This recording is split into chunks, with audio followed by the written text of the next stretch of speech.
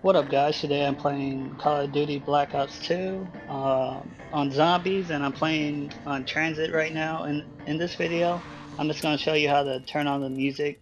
I won't be playing the music for you guys. I just figured if you're wondering how to turn on the music, you kind of want to hear it for yourself when you're actually playing the game, not from some guy who's making a video of how to turn on the music.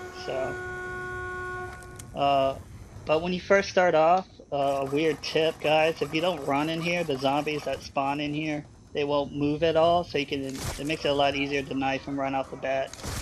But it won't stop the zombies from coming in the window. But after you're done knifing them, what you want to do is build the turbine so you can just get out these back doors, which I'm doing right now. So once you got the turbine built, what you want to do is just open these back doors and head outside. And once you get outside, guys, the bear is going to be on the right on the bench over here. And what you want to do is just walk up to it and hit square on it, or X, I guess, if you're playing on Xbox 360. And then it should make a weird noise, and that's how you know you activated it or whatever. And then the next place you want to go is to the farm. And the next bear is going to be in the farmhouse on this bed right here.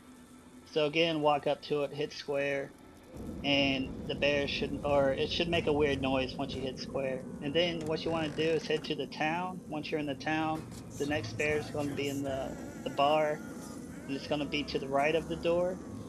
And again, you just hit square by it, and the music should turn on for you guys. But again, guys, thanks for watching, and I'll check you guys out later.